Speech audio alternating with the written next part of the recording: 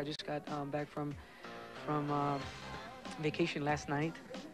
And just to step into, whoa, it's just mind-boggling. Britney Spears and Mark Anthony, just two of the brand new Grammy nominees announced today in New York and Beverly Hills. I remember a year ago I was watching the Grammys and I was like, oh my God, how amazing would it be just to be able to go. So to be nominated is really cool. But the day belonged to a living legend, as our Tony Potts found out. Santana featuring Rob Thomas. Santana for Supernatural. Santana earned a whopping 10 nominations, more than anyone else. Now, believe it or not, Carlos Santana has won just one of these in his 30-plus year career, and that was back in 1988 in a minor category for Best Rock Instrumental Performance. This year, Santana's Supernatural is up for Best Album, competing with the Backstreet Boys' Millennium, the Dixie Chicks' Fly, Diana Krall's When I Look in Your Eyes, and TLC's Fan Mail. Santana's also vying for Best Record against the Backstreet Boys, Cher, Ricky Martin, and TLC.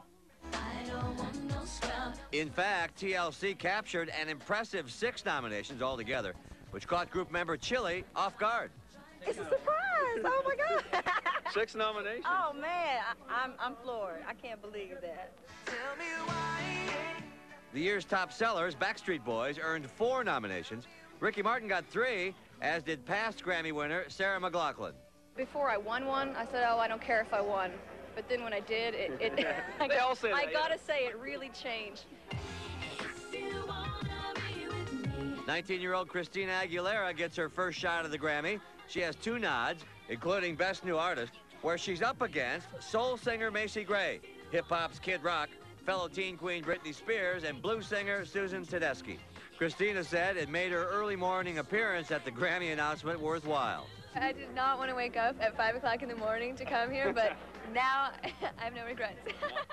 Grammy President Michael Green says the best thing of all is the mix of newcomer and veteran. We really are growing a new crop, a new generation of music people that are paying some attention to the past.